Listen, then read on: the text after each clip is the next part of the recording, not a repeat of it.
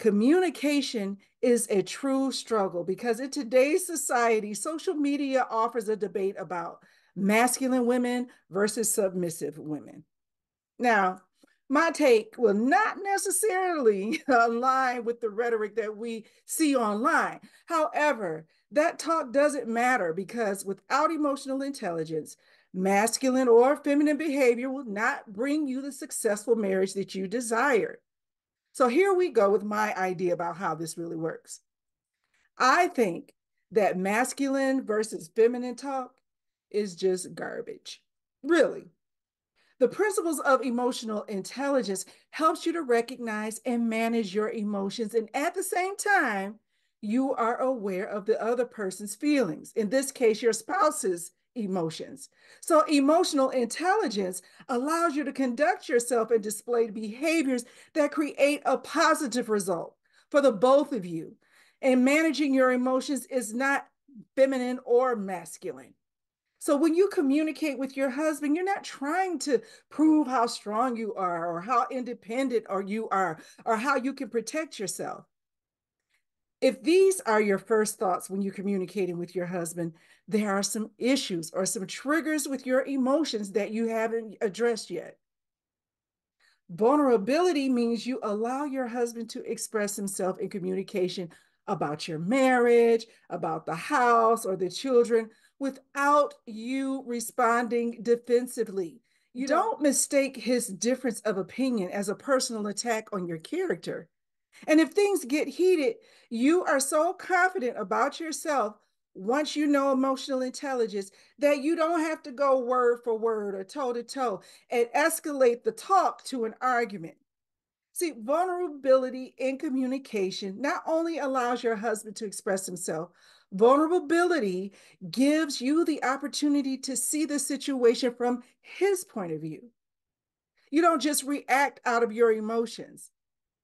When my husband and I have a difference of opinion, even though I might get emotional, I pause and I listen, and it might take 5 minutes or it might take 5 hours, but I will wait to respond. And I know you might be thinking, girl, please, I would not do that. But let me tell you, a marriage relationship is different. It's different from any other relationship that you have. So the way you respond with your friends, the way you respond with boyfriends, the way you respond with other members of your family, it doesn't match here. In a marriage relationship, this is the ultimate commitment. So you put in the work and you do some things that you might not have seen yourself doing before. See, I can only control myself. I can't make him hear me if we're both attempting to express ourselves right in that moment. So one of us has to listen. So since I can only control myself, I listen, okay? Because the break in the conversation allows the Holy Spirit to advise me and allows me to examine the situation with logic, not with my emotions. Most times, when you take the vulnerable approach with your husband, you get the outcome that works for both of you, not just what works for you, what works for both of you. You may be saying, Davina, what if he's a narcissist? What if he doesn't have the capacity to understand or the capacity to love? Why would I be vulnerable to him if he doesn't act right? Listen, there are levels to vulnerability, but at this point, you should be vulnerable to him because you chose him to be your husband. He's not your boyfriend. You made a commitment to a life of partnership and covenant with this man.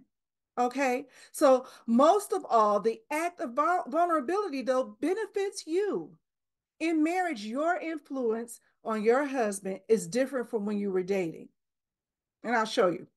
First Peter 3:1-2 says, likewise, ye wives, be in subjection to your own husbands, that if any obey not the word, they also may without the word be won by the conversation of the wives, while they behold your chaste conversation coupled with fear.